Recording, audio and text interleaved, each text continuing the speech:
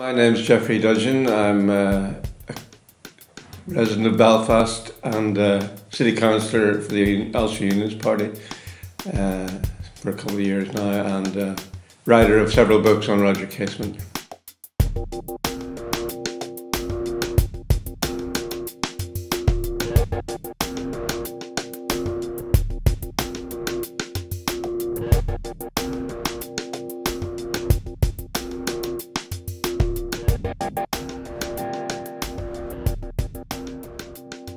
Well, it means more to me in terms of Easter Rising than the Somme, to be honest. I think my family was a Unionist, or a British family, maybe more than a Unionist family, more in County Tyrone at the time. And the Somme didn't penetrate my consciousness.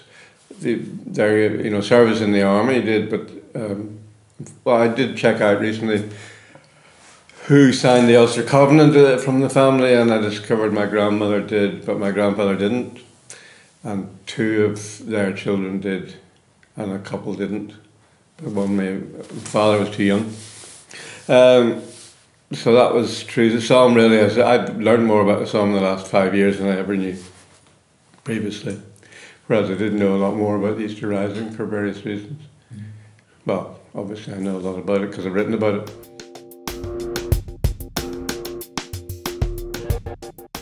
Well, about the Easter Rising, I suppose it's knowing it is the sort of heartland of nationalist ideology or memory, or whatever phrase you want to use.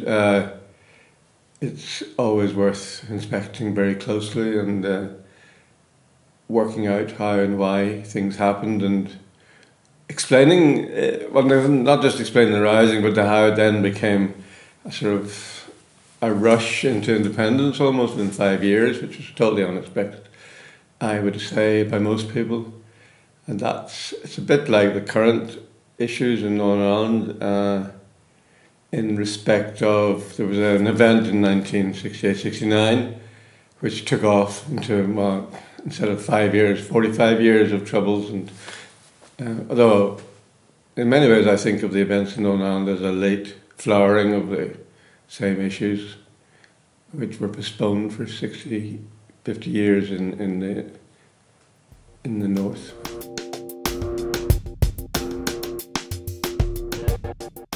Well, obviously, knowing that in 1966 there was a commemoration, and by 1968 we had the civil rights movement on the streets.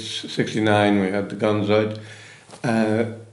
One worries and wonders, and did, that the whole thing could be reinvigorated by the way the thing is commemorated, particularly obviously in the south, but to some degree in the north, separately from the state.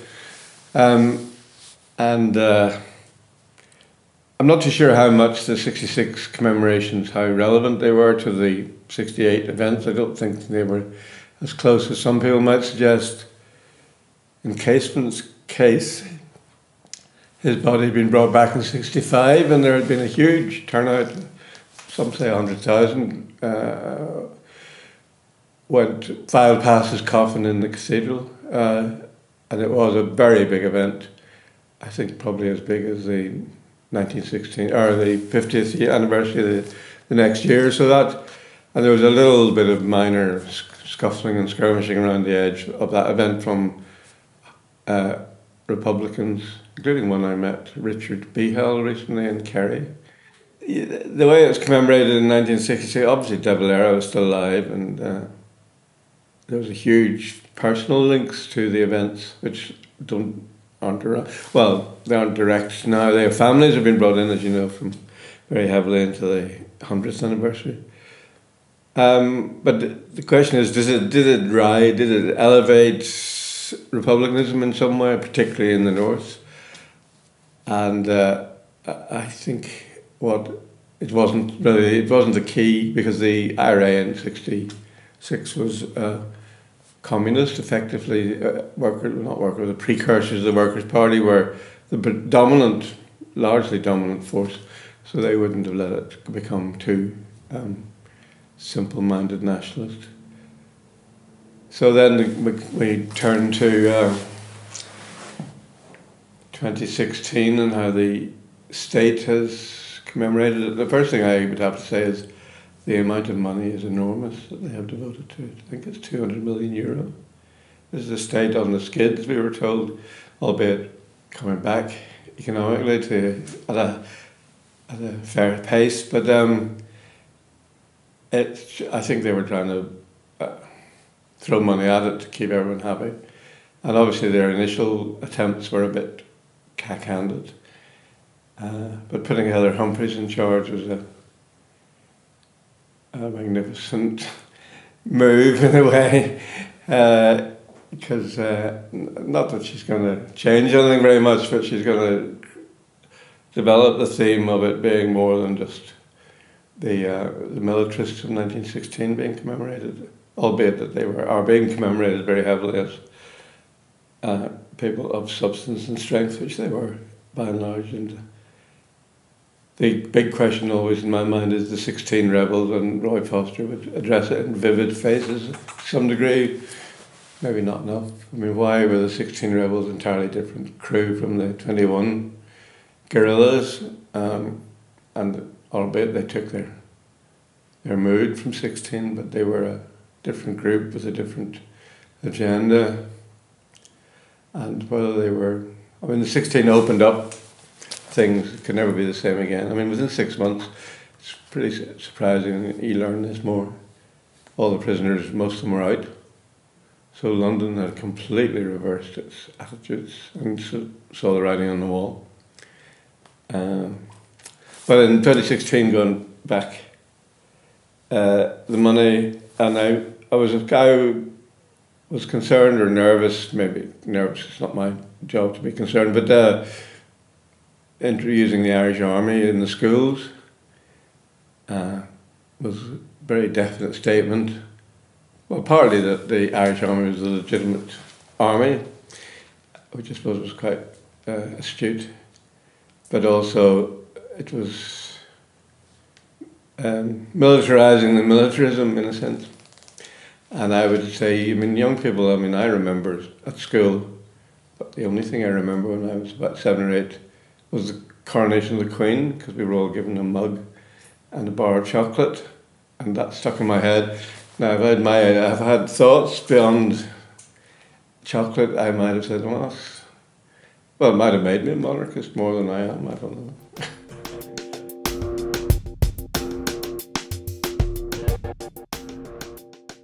Well, the first thing, I think, it is true to say that the Republicans have made a coherent decision to be attached to them in some form, bigger in some cases, but quite significantly.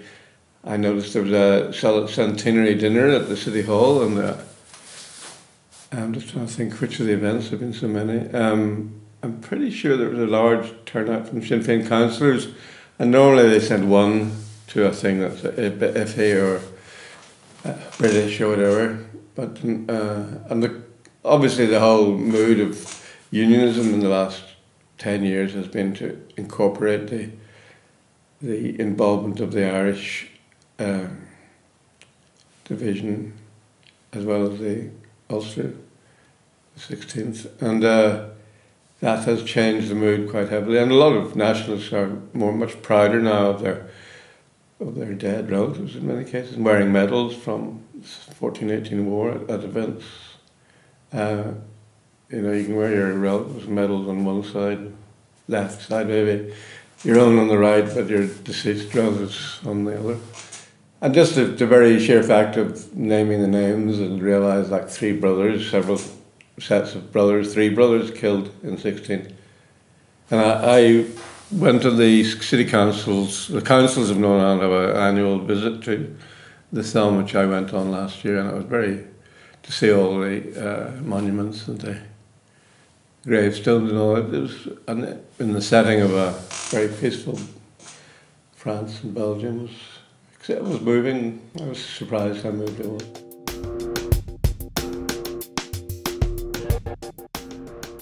Well, I think it was noticed, certainly, and could hardly not be. and just, I mean, I think she's the only, well, no, she's not the only Protestant TD, but you know, she wasn't just a Southern Protestant, she was a Northern Protestant, is a Northern Protestant in many ways. Cavan, near the frontier border job, and they're not the assimilated Protestants in a sense. They still retain Orangism to some degree, and I was at a funeral in Monaghan last weekend and talking to a young man who was complaining about them putting tricolours on bonfires in Belfast, saying it's our national flag. Maybe he wasn't saying he was a Unionist, but he was certainly saying he was a Protestant, Southern Protestant, and didn't warm to that. I used the term our flag. I thought it was a very Heather Humphreys sort of. And he was living in Portdown actually, even though this was all he came from Monaghan, County Monaghan.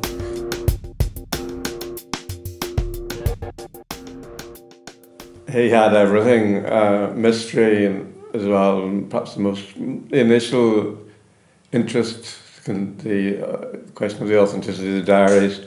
Well, Ben Kane, myself, obviously, I read all the books years ago of the time, and I read the diaries for the 1959 publication, and never thought they were forged, couldn't really warm to that theme. But as you know, it re-emerged in the 90s. Since then, the whole forgery thesis has gathered pace and become a significant alternative view, which everyone assumed it died away. So that remains an interest. But Casement had an important role, intellectual role, and political role in the early development of the rebels in 16. He knew most of them. He was working to arm them. And though he had fallen out slightly with Tom Clark over the Redmond Knights getting on the Irish Volunteers Committee. But he has everything in that sense, Casement, so he couldn't not be interested. Casement family in Ballycastle, they've told me, you know, for the first 30, 40 years, it was the treason was the problem. Then for the next 20, 30 years, it was the homosexuality, and the treason was the problem. But now they've come, I mean, the homosexuality is no longer a problem, and the treason can be, you know, in the modern times of reconciliation, you have your view, we have our view, attitude, they've come through. And oddly, you know, the Casement family in Ballycastle contributed to Roger's defence fund discreetly, which was pretty amazing in a way, considering they had sons at the war who were could have been killed by virtue of his activities.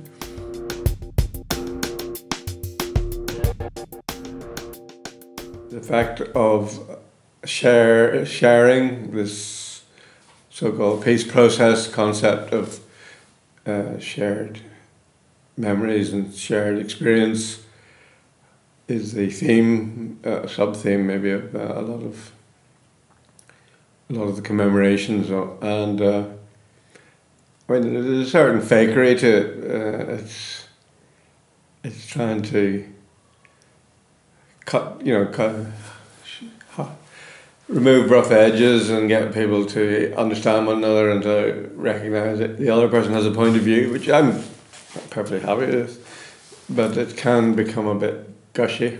There was a war in 1914-18 between Germany and England. Now that hasn't been rough edged out of the way that's been largely ignored in England, I would say. The question of imperialism and conflicting colonial experiences and so on, but the different views in Ireland, I mean, if you think that Redmond and Casement hadn't the faintest idea what the Ulster Protestants were about, they thought, even after the UVF gun running, that they were bluffing. I mean, Casement and various people made speeches about how wonderful it was that they were arming against their English oppressors and all the rest of it, and we can work together. Well, I mean, this proves how daft they were, and and you know, the longevity of partition emphasises that they hadn't a clue, and still, there's probably a lot of people don't really accept that the Ulster Protestants have a different, diametrically different view of where to go. But it's constantly reinforced, like Brexit is another reinforcer.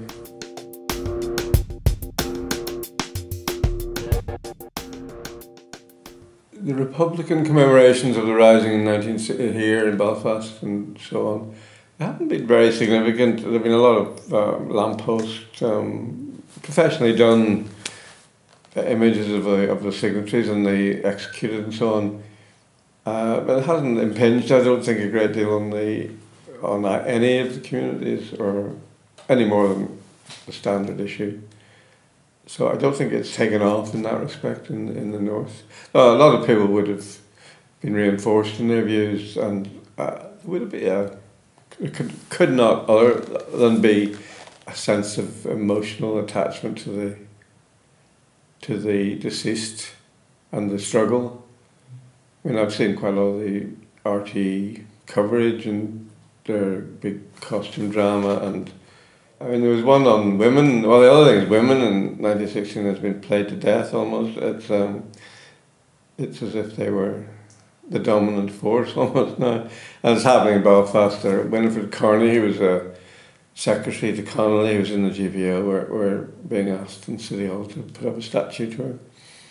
So it's that sort of rather overt political grinding that has come out of it in the north. In the south, it's interesting, I don't know, I think people must have had enough of it by now, but it all has, people absorb it, and I think there's this great sense of pride in the south. The New Ireland came after the marriage equality referendum. We're different, we're modern, this is our past, we're proud of it. I don't think it motivates them yet. Well, it'll be a while before we know how it has affected people. It can't not have. But we have another 5 years or so of commemorations. As you would be aware, I mean, we're going to have a very dull year next year. And 1918 election could be an interesting discussion point because of the complications there, and it was in a way more important probably than Easter Rising, and it's involved the Ulster aspect to it is quite interesting because the Redmondites were not disposed of wholesale in Ulster for various reasons, but as you know, they were disappeared off the map in the south. So then you've got 20, 21, 22 and 23, so you've got a lot yet to come. Well, the Civil War, obviously by definition, sounds as if it should be the more difficult one, most difficult for you or the South, for Ireland I should say, the new term for the South, and how it's dealt with, and maybe just long enough ago to be able to be got over, because Fine Gael and Fianna Fáil are, well, they're both alive and well, and Fianna Fáil is revived, but I mean, there's a lot of local hatreds probably will still surface, but the grand story maybe won't. Well, you can still blame the Brits for sending in getting Collins to do their dirty work.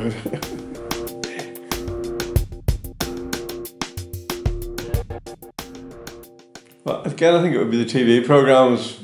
Well, those are the things I largely saw for the Easter Rising, and there's been a raft of them, minor ones. There's a lengthy, very well made programme on Owen McNeill, in I think it was a Belfast production. I mean, there have been a lot of dramas.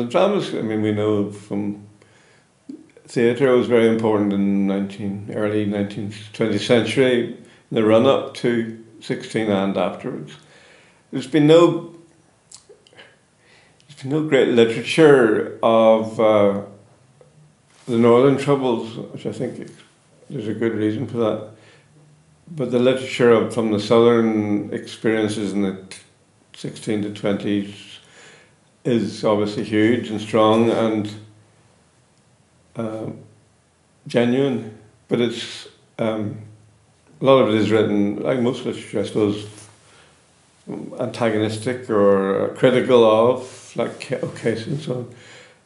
And an example in a way is Frank McGuinness's play, Observe, Sons of Ulster, who some people have recently complained to me about as being a bit sectarian, which I have seen. I didn't see the current production. I've seen it a couple of times previously. I hadn't quite noticed. I thought it was very empathetic. And it maybe took a Donegal Catholic, gay Catholic, to write something that could stand the test of time, because he wasn't of it, but he was empathetic, as I say. But there's been no significant literature came out of the Northern Troubles. I think because it was a sort of dirty sectarian war, really, at the end of the day, despite the grandiose views of some people. It was Hibernian more than, well, Bernadette Devlin called it the IRA Armed Hibernians a few years back. It probably was roughly that, and that doesn't make for, well, somebody could write a good book about it, but not generated from within.